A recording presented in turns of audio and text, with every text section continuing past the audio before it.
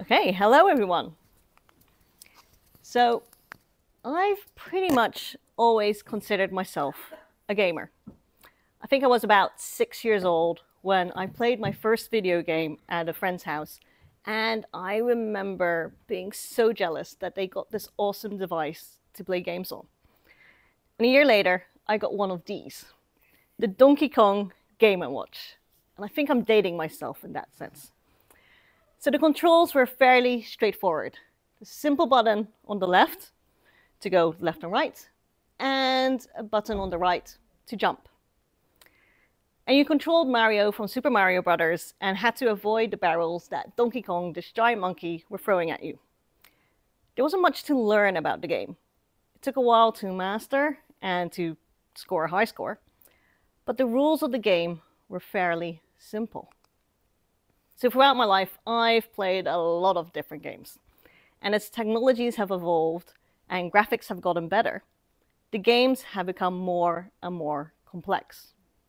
There are so many games out there that require you to actually put time and effort into fully mastering a game. And my favorite example is this game, Horizon Zero Dawn. In the game, you need to battle and hunt robot animals. And it starts off with these reasonably small creatures that you can kill with a single arrow shot. But as the game goes on, the creatures become larger and meaner and trickier to kill.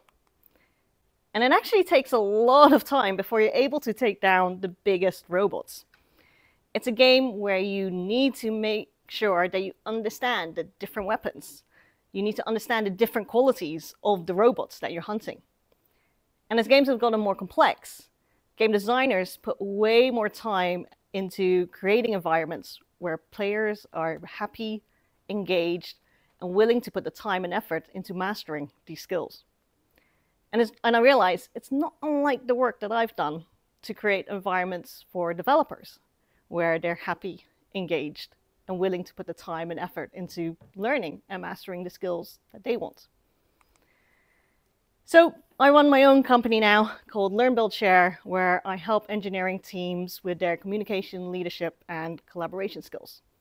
So I do coaching, as Dave said earlier, and training and consulting, and I'm really fascinated by how we can create better internal engineering cultures. So I used to be an engineer and an engineering manager at companies like FutureLearn and the Wikimedia Foundation. And part of my past roles has been to make sure that our engineers were constantly leveling up and learning, that we had processes and structures in place that enabled them to do that. And as a manager, I really saw it as my role as being responsible for the internal engineering culture. And that's what I help companies nowadays with as well. So from the time when a person applies for a job to their onboarding and their time at the company, all the way to when they decide to leave, you need to ensure that people have the best experience that they can have. So I've been looking at this for quite a couple of years now. And the more that I do this, the more that I realize that it's just another variation of user experience. It's all about understanding the motivations, emotions, and behaviors of people, and providing the best experience that you can for them.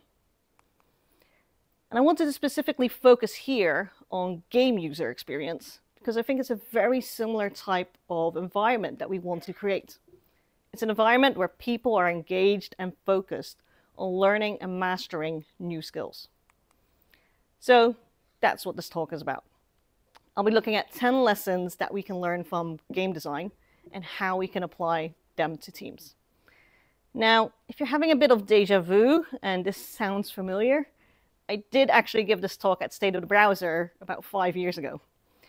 So during those years, I've changed roles a couple of times, and I've applied the lessons to different teams.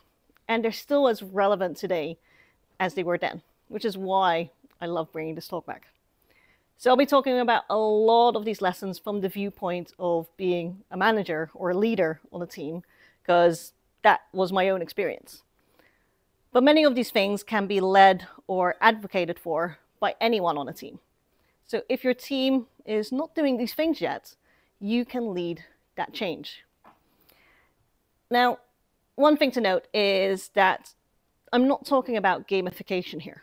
This isn't about making your team, it's not about making your time at a company like a game where you score points and there's a leaderboard for most kick-ass developer.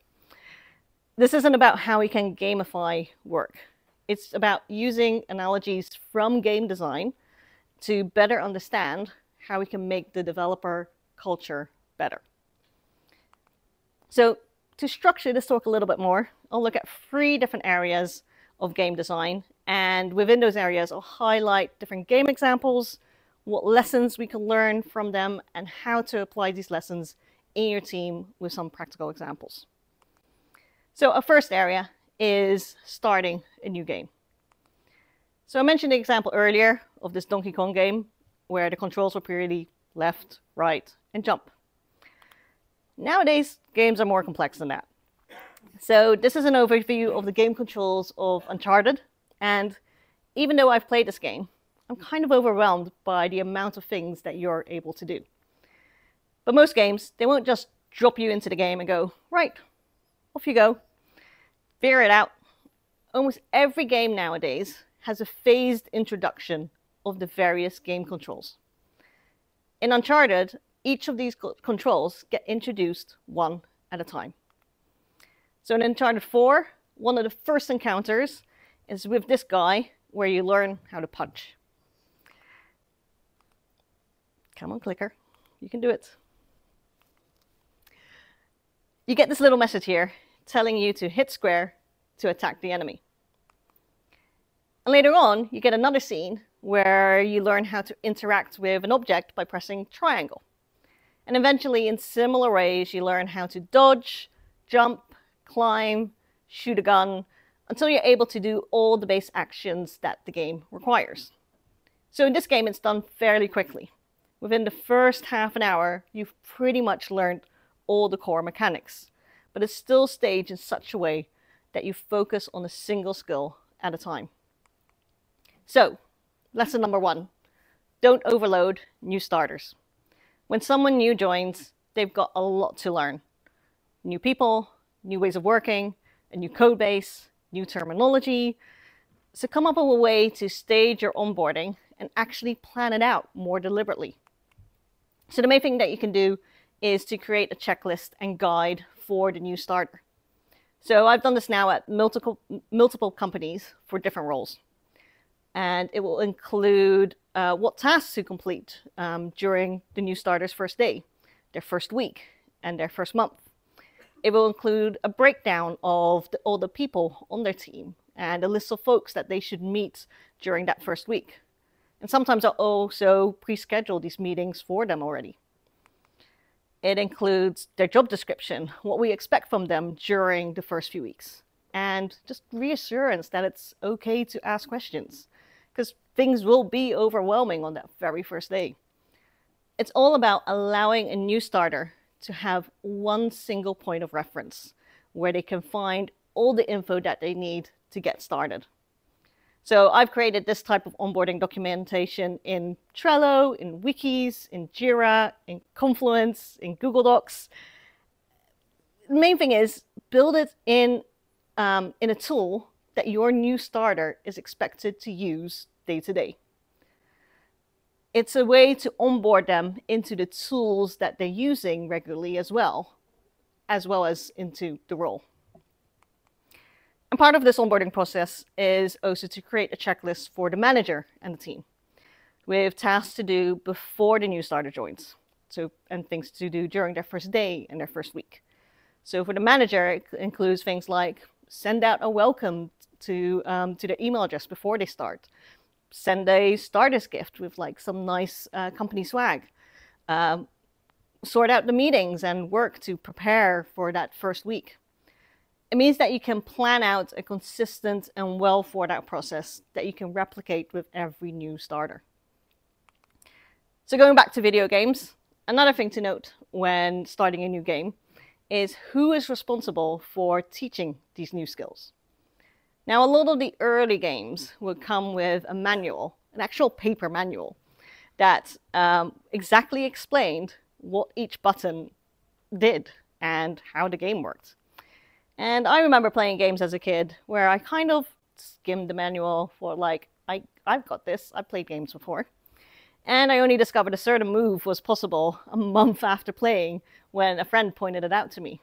I realized I was making the game actually more difficult for myself. So at the time, the onus was on the player to figure it out themselves. Most games now, though, embed that onboarding aspect into the game.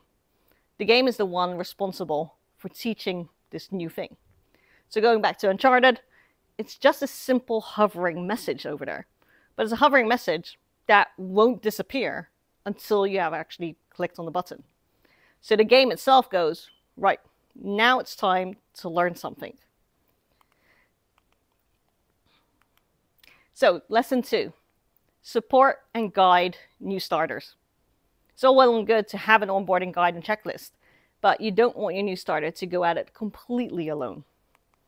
So whenever someone new starts, pair them up with an onboarding buddy. The onboarding buddy should be on the same team and is there to help support and guide the new starter during the first few weeks. They don't necessarily have to pair directly and work together that entire time, but the buddy is supposed to make sure that the new starter has something to work on, is around for any questions that they have, and generally it should just be the first point of reference that the new starter can go to. So we ensure that they regularly catch up and come up with a plan for anything else that needs to be done during that onboarding phase.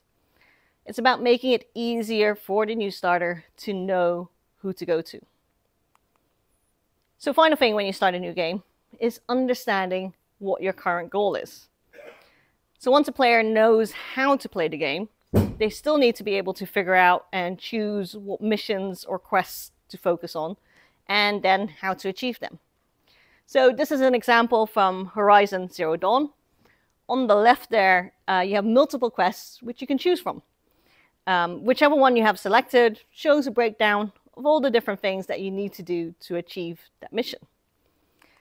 Similarly, once you've got a mission selected, it will appear as this to-do list on the left of your screen with what you still need to do to achieve your goal. Again, a lot of the older video games didn't do helpful things like this. I've played games where I accepted a quest and I was told, you need to go to this village called something generic like Happy Water or Greenfield or Boring by the Sea. And then I left the game a few weeks and came back to it not remembering what the name of that bloody village was. And the game provided no other clues anywhere as to what to do next or where to go. And this was around a time when we didn't really have like online guides or tutorials to find the stuff up. I actually had to buy a physical book with tips and tricks on what to do and figure out exactly where it was that I was supposed to be going. So lesson number 3, make it clear what people should focus on. So I always encourage the people on my team to set personal development goals and to reflect and review them on a regular basis. I don't want people to set goals once a year and then forget to look at them and make progress on them. As a manager, I'm the one that should be regularly checking in with people and making sure that they're continually working on their goals. It's also why I want people to write them down and record what they've done. Even if they haven't achieved the goal that they set out to do, in most of those cases, it's because they've learned something else instead. And they should be recording and writing down what that something else was so that they can see their own progression. And these should also tie in with the bigger picture career goals that the person has. So I like doing career brainstorming sessions with my team to help them think beyond just the immediate future. It means they can start dreaming and imagining what they'd like to explore next and how we can coordinate their current day-to-day with where they actually want to grow. And once people have set goals, I encourage them to look for opportunities to share those goals with team members. Mainly because having them visible means that someone else might be able to help out with them. For instance, pairing on specific problems or encouraging someone to lead on specific work or projects. This is about creating cultures where everyone is learning together. So the second area that we're going to look at is how games help with learning new skills. Now, one of the most important aspects of learning something new is understanding whether or not what you're doing is the right or wrong way of doing it. Typically, games are pretty good at providing feedback in this way. I actually struggled with coming up with an example of a game that did it badly. So if someone has one, come find me. So going back to the Uncharted example, it's quite low-key, but once you've pressed the square button, the message just disappears. And a lot of the feedback in that game is the type of feedback that you'd expect in real life. If you misjudge a jump and miss a ledge, you fall to your death. You fall to your death and die. If you shoot an enemy, he bleeds and the enemy dies. We might not think of it as feedback, but the game is actively telling us whether an action that we did had an actual immediate effect. So lesson number 4, give people immediate feedback. When possible, we want to encourage our team members to give each other direct and timely feedback.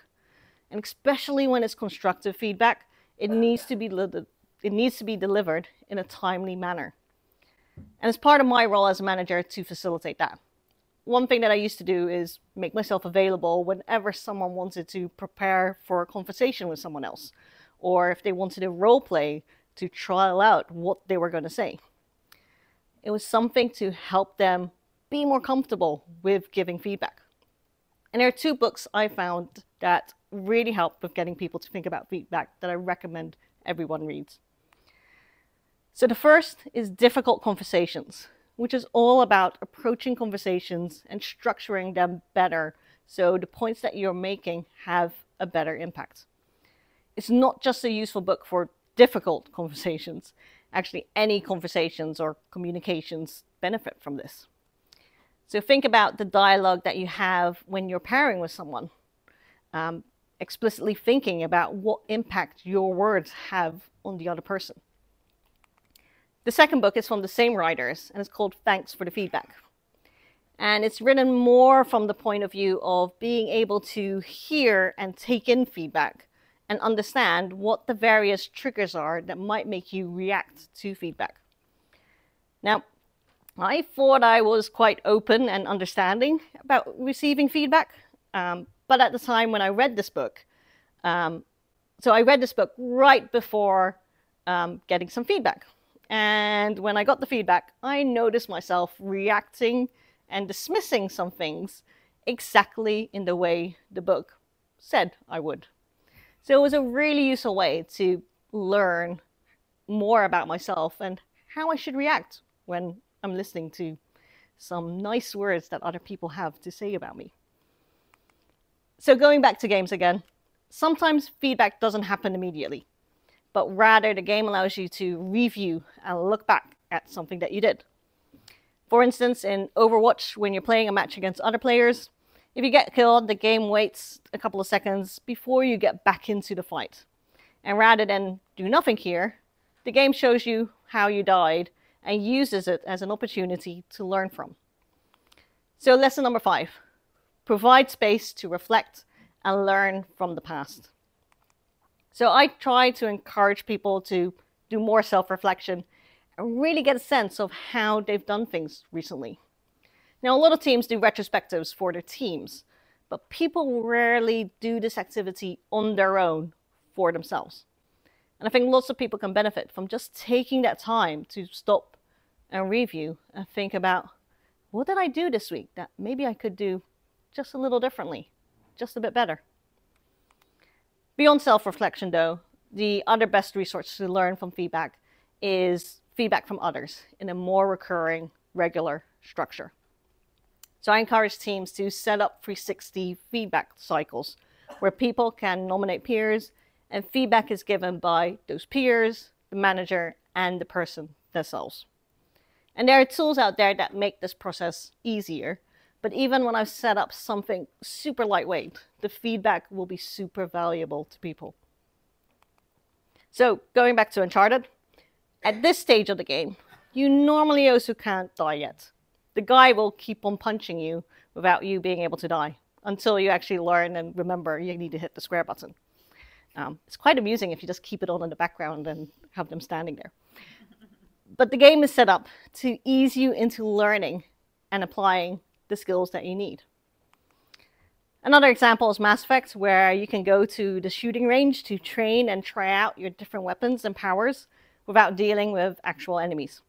You, again, can't die yet at this point, and allows you to just trial out and learn how to use specific skills and figure out what your playing style is. So lesson number 6 is provide opportunities to apply new skills. So in most companies, people will have a training budget, but the majority of people don't actually know what to use their budgets on. So help identify what types of training are actually out there. If you come across an interesting conference, like State of the Browser, or a workshop, share it with your team. But also think of things that are not that typical. Things like improv workshops, or writing courses, or getting a trainer in for a day. It's basically up to you to help find and offer the opportunities that people can use their budgets on.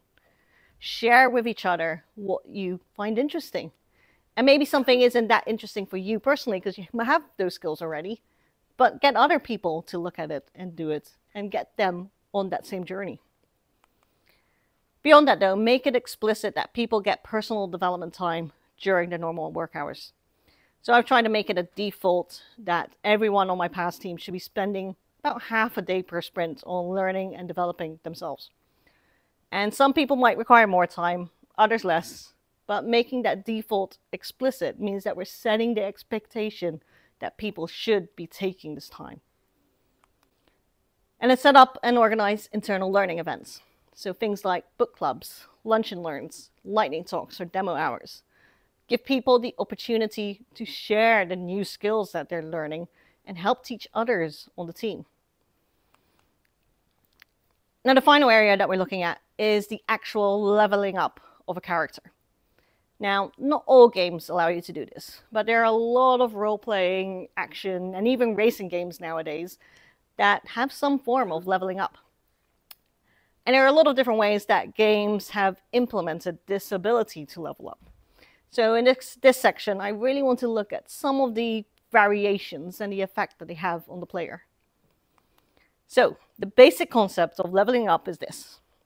Your character starts at a specific level.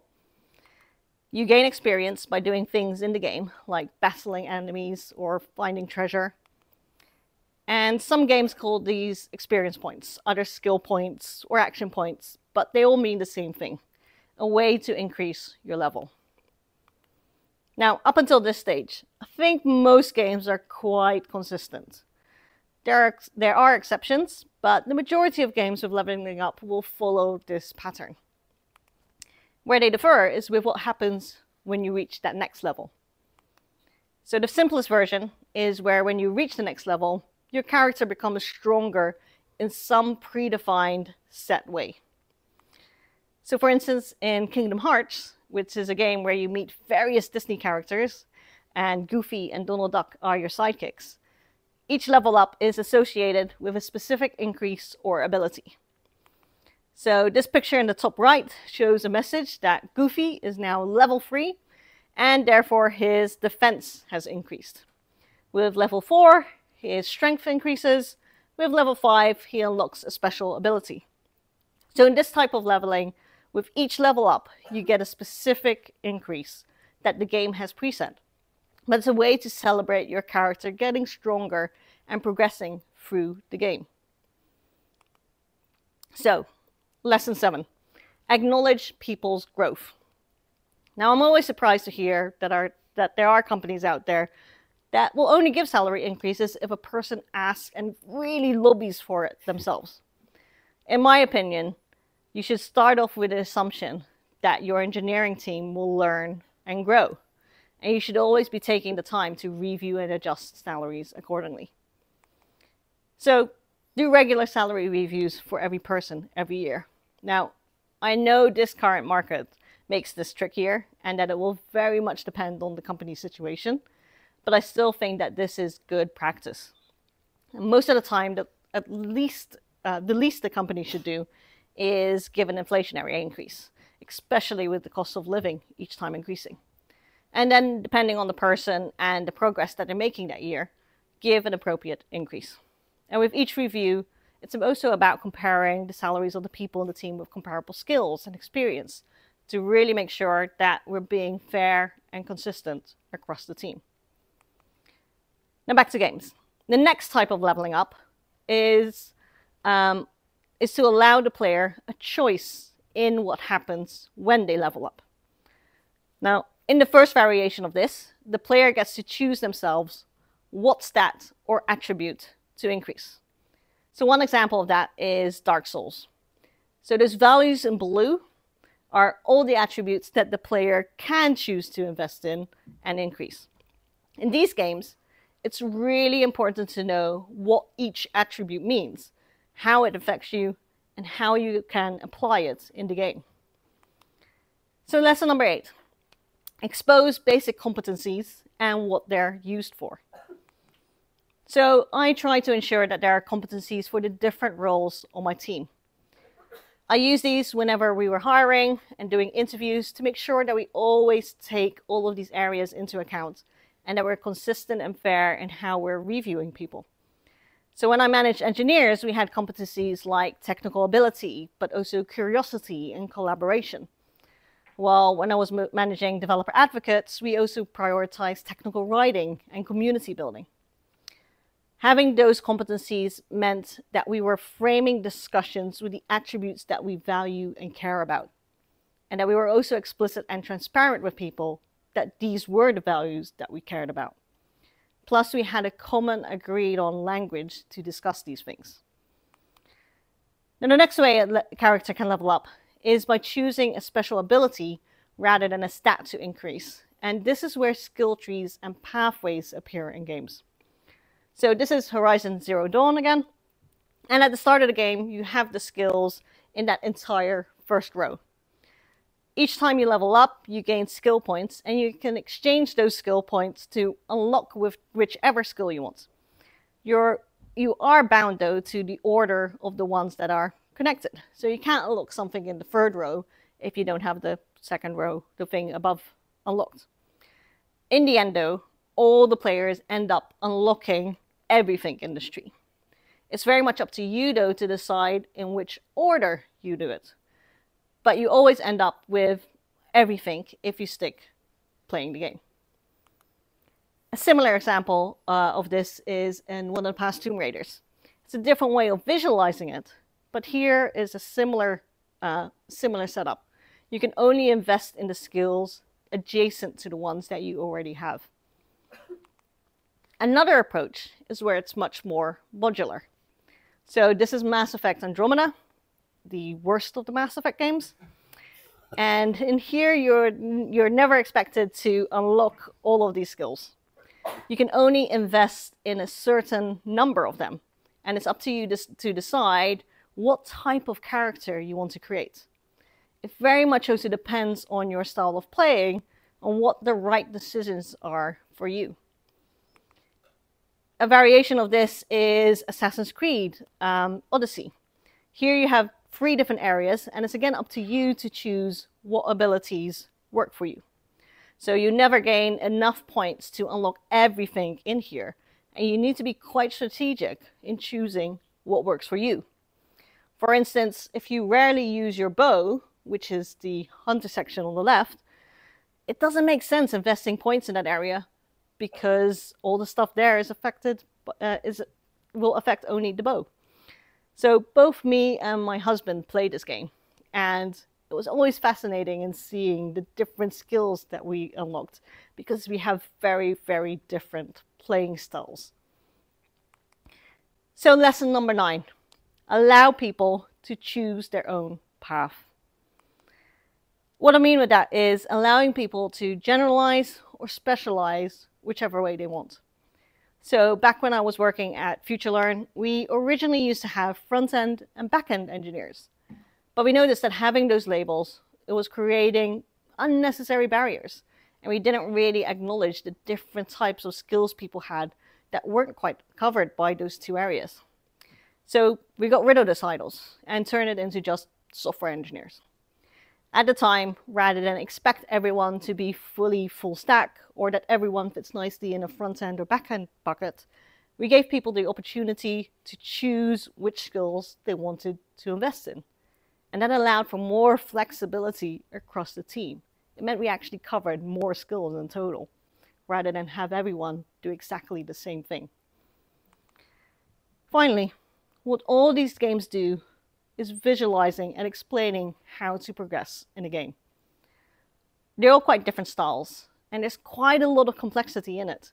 But all of these accomplish getting the player familiar with what is possible and allowing them to compare and understand what might be right for them. So final lesson, visualize what progression looks like. So look at creating a career progression framework for your team, allowing your team to plan out and figure out how they want to grow in their roles. It depends on your team and the size of company, what type of framework you want to implement here. So over the past few years, I've seen lightweight frameworks that can be used across the entire company so that all roles have a similar understanding of how to grow. But I've also seen ones that are much more engineering specific and really focused on very key specific skills. And if you need inspiration, you can check out progression.fyi. They have a good collection of frameworks and career ladders from a range of companies. So rather than starting completely from scratch, you can check out what they have there. Also, if your company doesn't have a framework and doesn't have a plan in rolling out one, you can use one of these for yourself. It helps to explore what types of roles and levels are actually out there for you to understand what skills you might like to focus on. In the same way that a video game will allow you to see where you are and figure out what is possible for you. So those are 10 lessons of game design that we can apply to building cultures where people are engaged and motivated to learn, progress, and level up.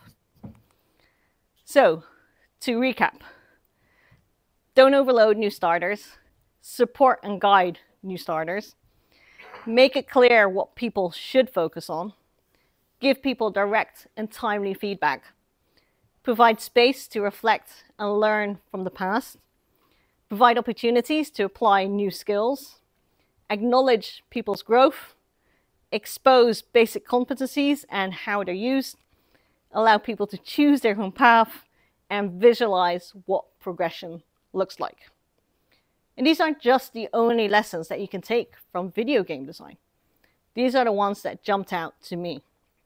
So the next time that you play a game, I want you to stop and think, is there something in here that I can learn from and apply to what I do? So as a manager, my main focus was to develop engineering cultures. I think in the busyness and hecticness of what most managers do, it's very easy to lose sight that, in a way, engineers are our stakeholders. And we are the ones that should be creating experiences for them that allow them to grow, progress, and level up.